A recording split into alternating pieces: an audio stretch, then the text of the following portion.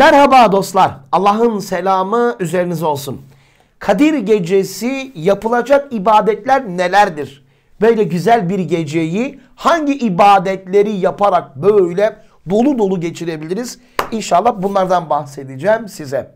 Sohbetimize geçmeden sizden ricam videomuzu beğenmeyi ve kanalımıza abone olmayı unutmayın inşallah değerli kardeşlerim. Kadir gecesi, Peygamberimizin bir hadis-i şerif var. Evvela onu söyleyerek başlayayım.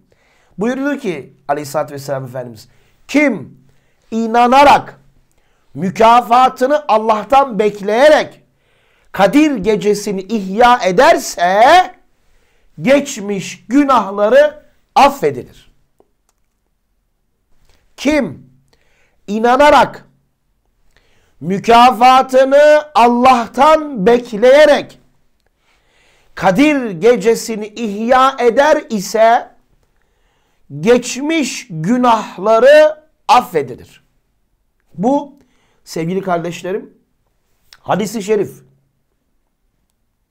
Ya Ramazan-ı Şerif'in son 10 gününe girildiğinde Hazreti Peygamber aleyhisselam dünyevi işlerinden uzaklaşıp itikafa çekilir.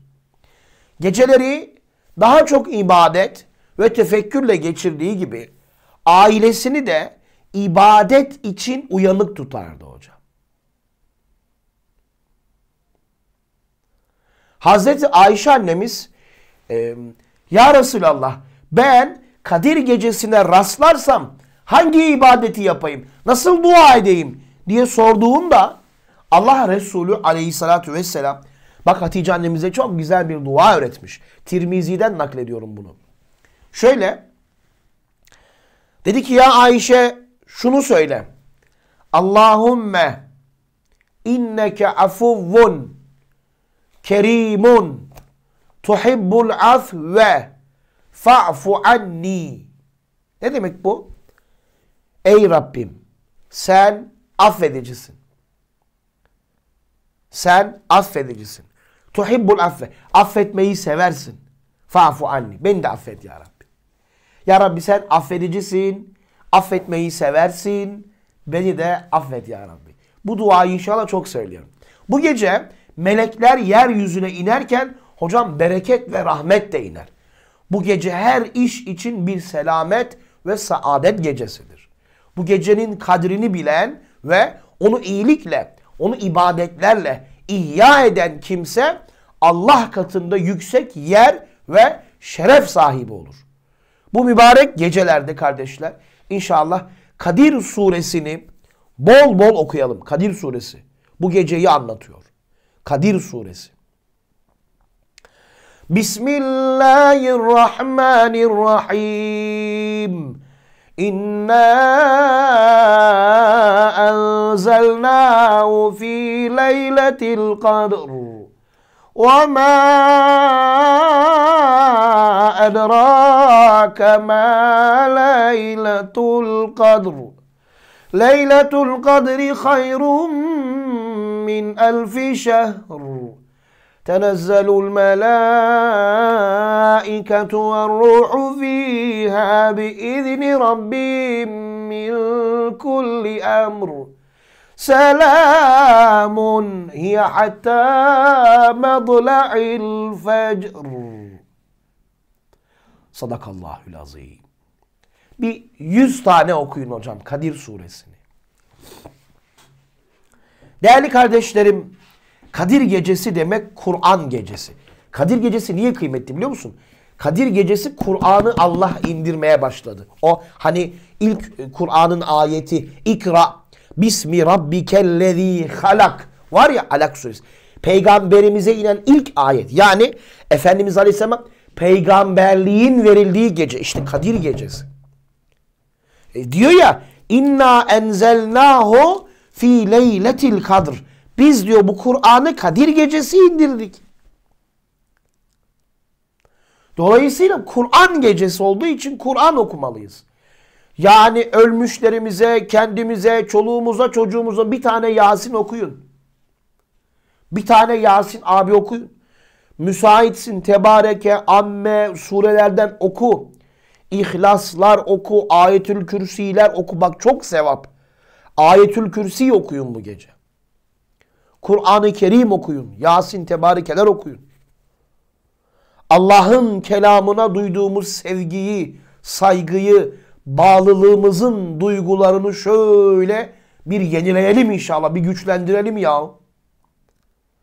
Üzerinizde eğer kaza namazı borcu varsa, namaz borcu varsa, hocam nafilelerle uğraşmayın, kaza borcunuzu önce ödeyin.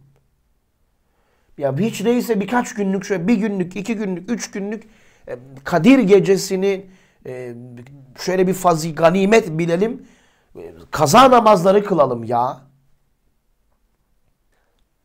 Hocalarımızın çok söylediği bir nasihati sizlerle paylaşayım mı?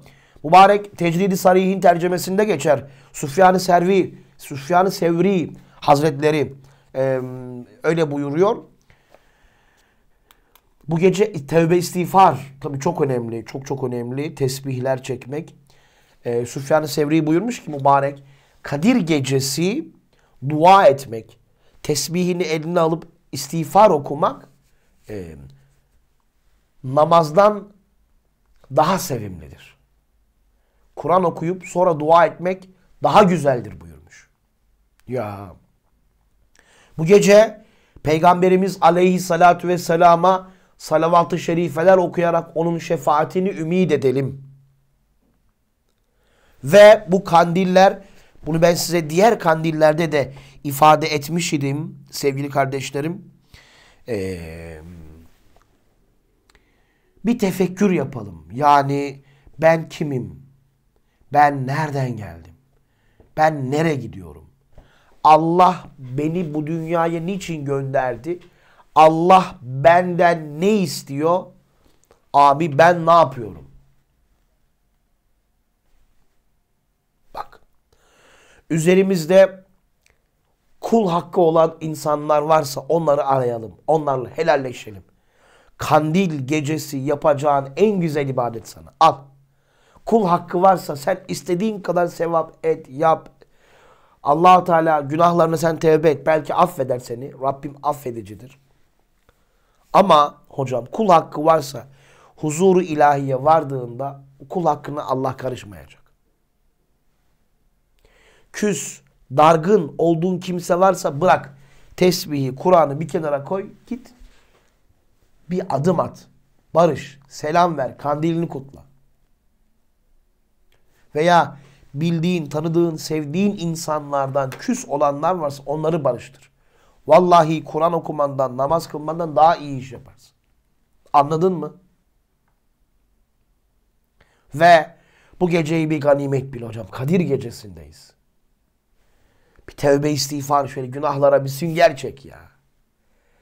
De ki ya Rabbi ben tevbe ediyorum ve ben şöyle tertemiz bir sayfa açmak istiyorum. Beni bağışla ya Rabbi. De, tevbe et, Allah'a söz ver. Bu gece tevbe istiğfarla, salavatla, dualarla inşallah güzel Peygamberimizin Ayşe annemize öğrettiği o duayla sohbetin başında söyledim. Bunları okuyarak inşallah bu geceyi güzelce değerlendirelim. Birbirimize dua edelim. Dualarınızda beni de unutmayın inşallah. Rabbim yar ve yardımcınız olsun. Kardeşlerim. Videomuzu eğer faydalı bulduysanız beğenmeyi, yorumlarınızı yazmayı unutmayın.